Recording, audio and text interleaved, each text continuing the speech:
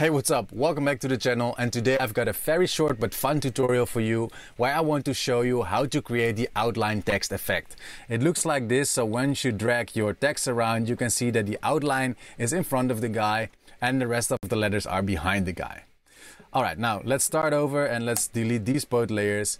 And before you arrived, I've done one little thingy, and that is I've extracted this guy from the background already. I've simply done this by using the quick selection brush. So you want your copy of the guy above your first layer, and now we want to grab the text tool.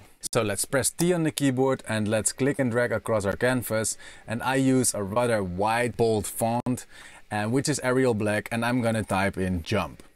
Now let's position this a little, make it a little smaller, and let's align it in the center of our document.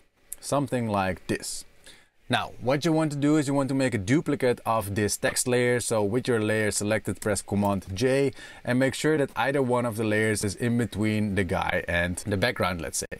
Alright, so now is where the magic happens. You want to decrease the fill of the text layer to 0%. Now there are two ways to do this. You can either, with your text tool selected, click on this icon here and change the color to transparent, let's say.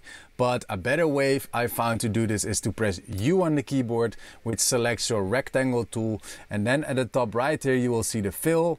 Go to this one, so make sure you deselect any fill, and here you can also apply a stroke immediately. So let's click on this icon, let's apply a stroke, and you can decide however wide or narrow the outline you want to be. Now, to move both of them around, you want to click the first layer, hold Command, click the second text layer, and now you can drag it around and they will stick together. I told you so. It was a very short tutorial. I hope you liked it, and I see you in the next one. Ciao.